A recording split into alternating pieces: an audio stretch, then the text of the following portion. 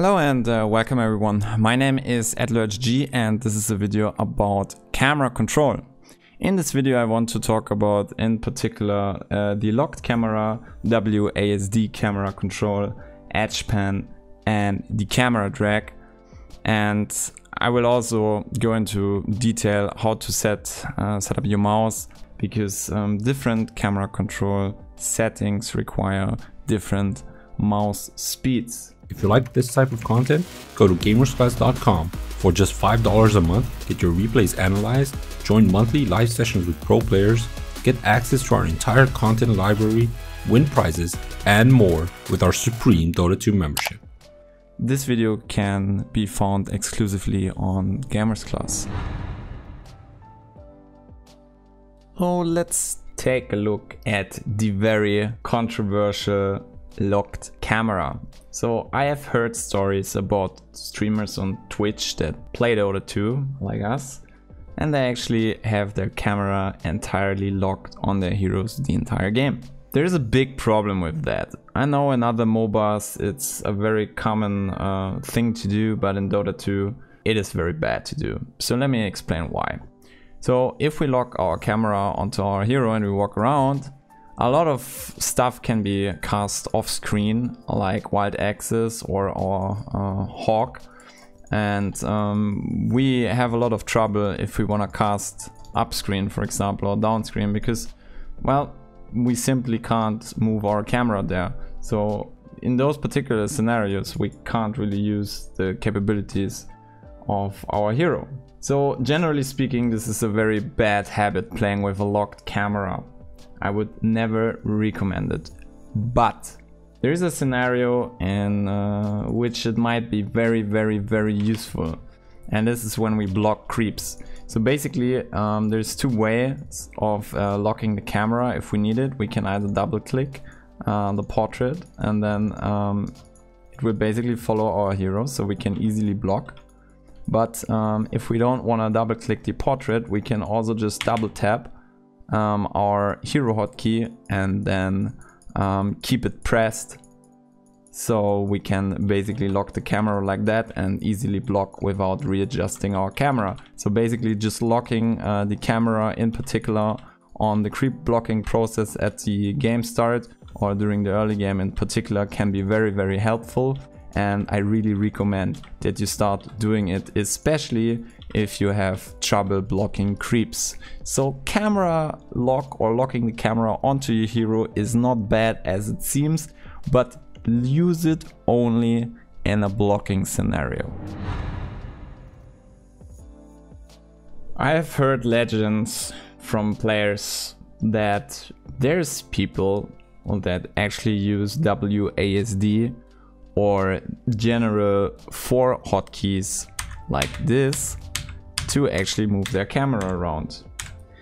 It seems like a really nice theory or a really nice thing to do, but it brings a certain set of problems. So the first problem is that we split the camera movement onto our keyboard. So suddenly we need to control the camera movement and use our spells, for example, while readjusting the camera, right?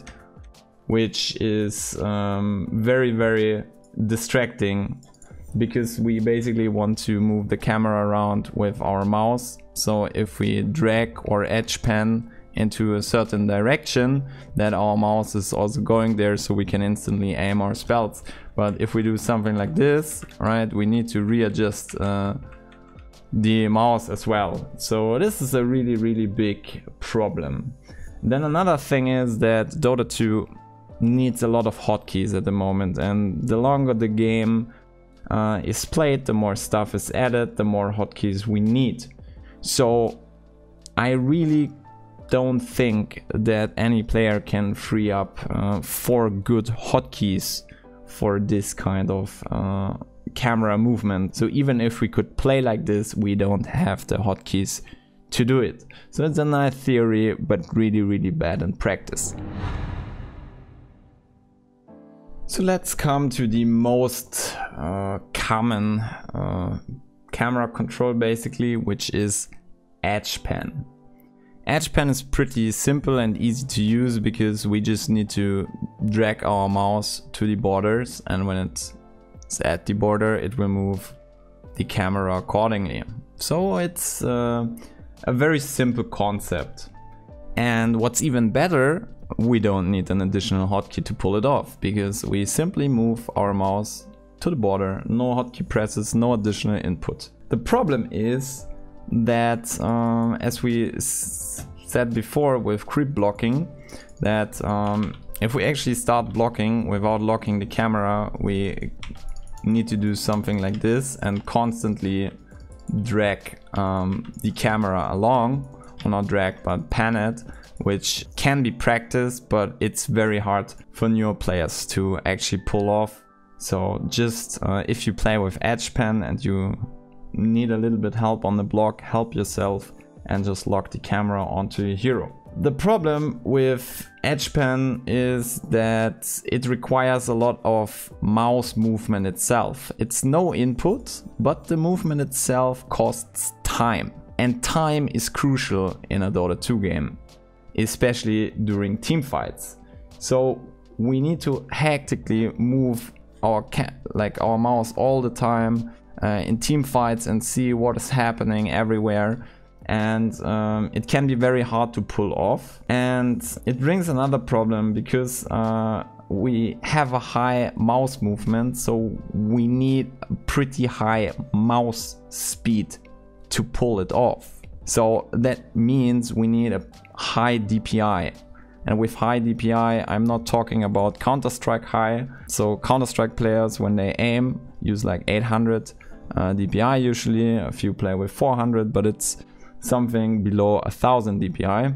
But if you play Dota 2, you wanna have something between 1000 and 2500, because the higher you go, the faster you can edge pen basically.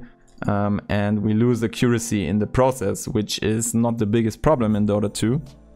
And because hitboxes are pretty big, and you can just, or you have a lot of time to aim in most of the scenarios or during team fights. So accuracy is not that important, but mouse speed is. So please, if you play edge pen and you are a low sensitivity player or low DPI player, because you're used to it, because you played shooter before, do yourself a favor and go up with the DPI slowly but steady until you reach like a faster value basically. So I have seen or coached players that used edge pen with 400 DPI and they basically couldn't move their screens and their vision field in a team fight because their mouse speed was simply too slow. I would recommend to settle somewhere in between 1000 DPI and 2000 DPI. So your accuracy is still there, but you're not too fast. The last item on the list is camera drag. Big downside of camera drag obviously is that it requires an additional hotkey, or especially one more input we have to do because we need to press the key we assign to actually drag the camera. The key can be found on the hotkeys interface camera grip, and there you can bind it. And I believe most pro players just bind the key on their mouse.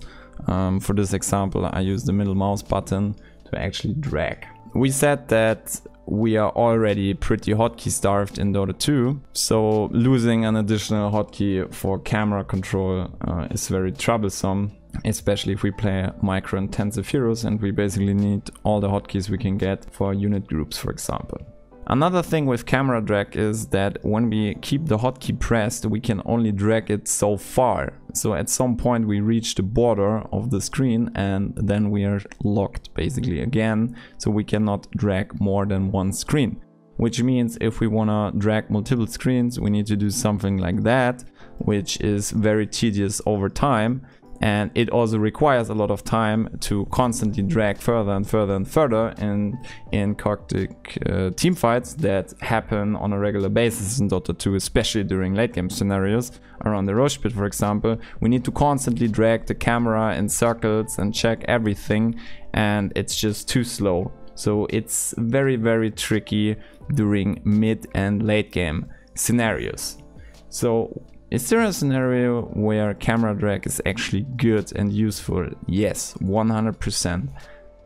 That's during the laning stage, because if we take a look again at the edge pen, we need to move our mouse to the edges, and to do small readjustments we could potentially just press this key, right? And the important part is that we can keep the mouse at its current position. So if we go for a last hit, for example, on a creep, we can just keep the camera where it is, and if we need to reposition it, we just drag and keep the mouse there, so no additional mouse movement required, since we just drag from the position of our cursor. This is really beneficial for the laning stage, so camera drag has its place and its use. We still have one problem left: long distance movement. Because as we saw, all the different camera movement options we have are bad at long distance movement. So the simplest way for long distance movement is use the minimap. You will rarely see that people drag the camera around like this for longer periods, and you will rarely see people edge pan like this. So if you need to move your camera like more than 1.5 screen, I would say, just click the minimap. It's very fast, very accurate. Let's summarize everything and come up with certain solutions. So, locked camera is pretty bad, but super useful when you do creep blocking. So please, if you have trouble with creep blocking, try and block with a locked camera. WASD itself seems nice in theory, but we simply can't pull it off because we don't have the hotkeys, and it's very hard with the mouse movement in combination with the camera movement on an additional key. Edge pan is the simplest solution because it's very easy to execute, doesn't require a lot of input, but in a last hitting scenario, if you need to reposition your camera, you lose your current cursor position and need to readjust your mouse again after you readjust your camera. This makes last hitting really hard. So during laning stage scenarios, try to use the camera drag. In big team fights, try to use the edge pan, and for blocking or the laning stage generally, you can also try a little bit of camera lock here and there. For the DPI, I highly recommend that you use somewhat between 1000 DPI and 2000 DPI on your mouse, depending if you use edge pan or camera drag. If you use camera drag, you can use lower DPI. If you use edge pan, you can use higher DPI. And of course, I'm talking about standard Windows setting. I think it's 11 for the mouse acceleration. I hope this information is useful to you, and I really hope that the discussion a lot of players have on camera control ends with this video, because we can clearly see that everything about camera control that's in the game has its use in a certain scenario and can be used together to be even more efficient than if you just use one single tool that we have been given. So my name is AdlerGG, and thanks for watching.